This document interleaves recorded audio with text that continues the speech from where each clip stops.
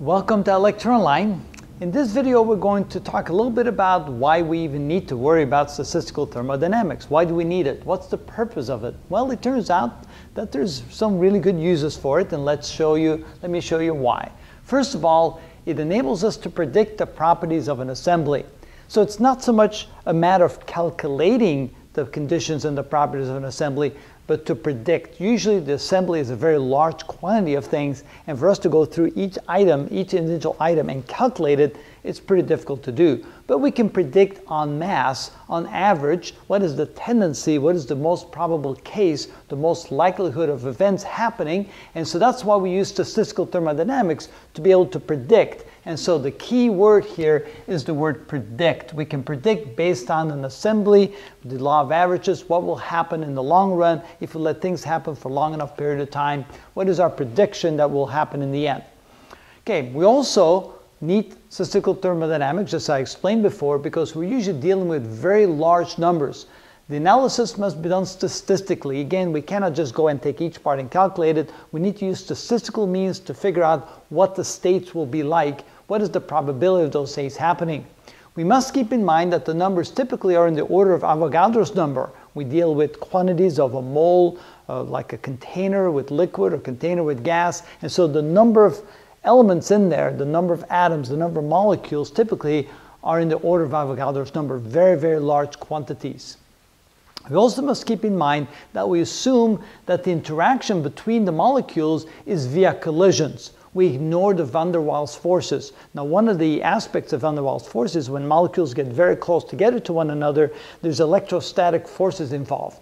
But if the molecules are far enough apart from one another, or they're in a crystalline lattice or in some arrangement where the van der Waals forces are not affecting the motion and what happens to the particles, we can simply just ignore them. So we typically just ignore the van der Waals forces. And in the vast majority of cases, that's not a problem.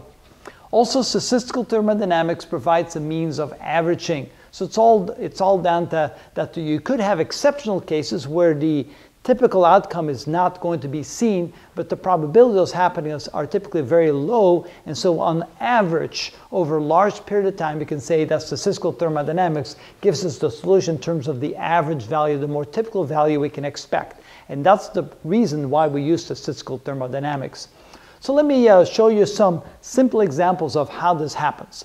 Let's say we have an assembly, and the assembly we tend towards some state. So what we can do is, if we combine these two together, here we have kind of the theoretical explanation that assemblies, they tend towards what we'd call the most probable state.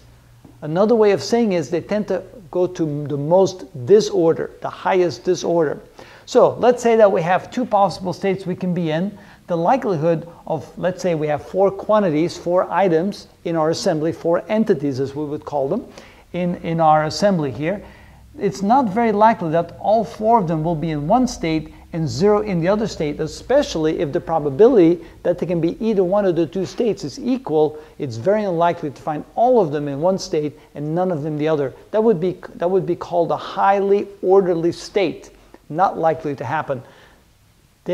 Assemblies tend towards disorder, the most probable state, and the most probable state would be that you have two in each one.